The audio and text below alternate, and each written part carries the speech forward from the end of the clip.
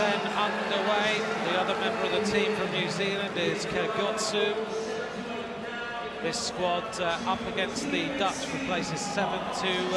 The men's team pursuit has always been a great contest. The team's getting stronger and stronger all the time. The New Zealand squad in the men's team pursuit have been the bronze medalists in 3 occasions in the last few years, in 2014, 2012 and in 2010. This event first held as a combined event in 1993. That's when they combined amateurs and professional riders. But it dates right back to 1962, if we go right back in history. 4,000 metres, 16 laps of the track. And right now, both these teams looking pretty good on the track.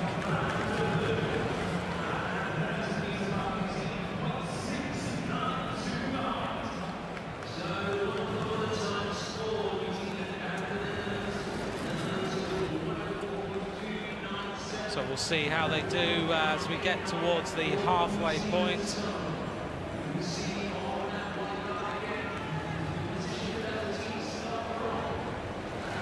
It's the Netherlands who are very slightly ahead at the moment. In fact, New Zealand started to come back by 0.205 as they start to accelerate now into the schedule that they're riding.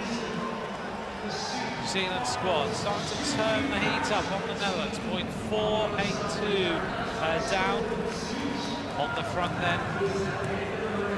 We've got two of New Zealand setting the tempo behind him. The rest of the squad lined out, 0.954 now for the Netherlands. The deficit is starting to hurt. You can see the pressure on these Dutch riders. The New Zealand squad looking very, very good indeed at this moment in time. Led through that lap.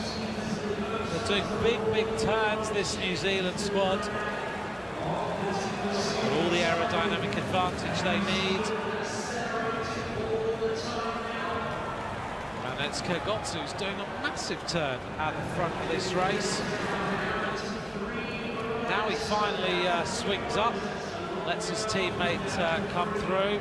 And that is Aaron Gate now, who's on the front. Aaron Gate, of course, a great Omnium rider. And the Netherlands are down to 3 riders on the track. New Zealand looking very, very strong. So the Dutch starting to come under big pressure. 2.418 is the deficit for the Netherlands squad. They're down to 3. The New Zealand team really turning the pressure up. They may well have just had one of those rides this afternoon in qualification that they just want to forget, because normally they're up there in the medals, and they are showing their class now in this race. Here we go. It looks like the 7th place is going to go to New Zealand. They are homing in on the Netherlands squad in this final run-in towards the finish. The Netherlands looking beaten by New Zealand, 3.750. They go through, they get 1 lap to go. They're kicking on. They want to try and catch them before the finish. Let's see what the time is going to be for the New Zealand squad. They're closing on the line. And New Zealand, that's the sort of ride we'd expect from them normally. 3.55.87.